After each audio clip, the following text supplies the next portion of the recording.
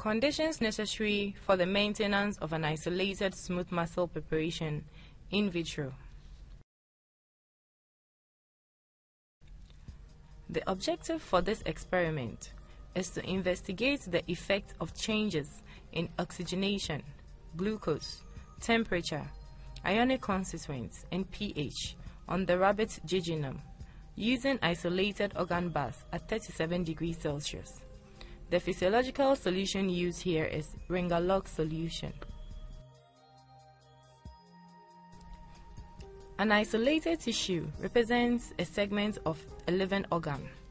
Within the body, its functions are maintained by the provision of certain basic requirements, such as optimal ionic environment, adequate supplies of nutrition, oxygen, and a stable temperature. These basic requirements must therefore be provided in vitro.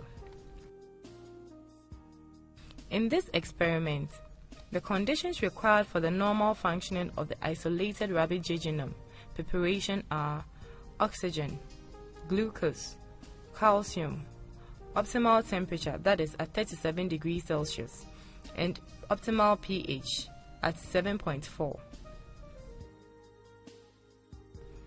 The effects of absence of oxygen supply, glucose, calcium, optimal temperature, and optimal pH is illustrated in the following experiment.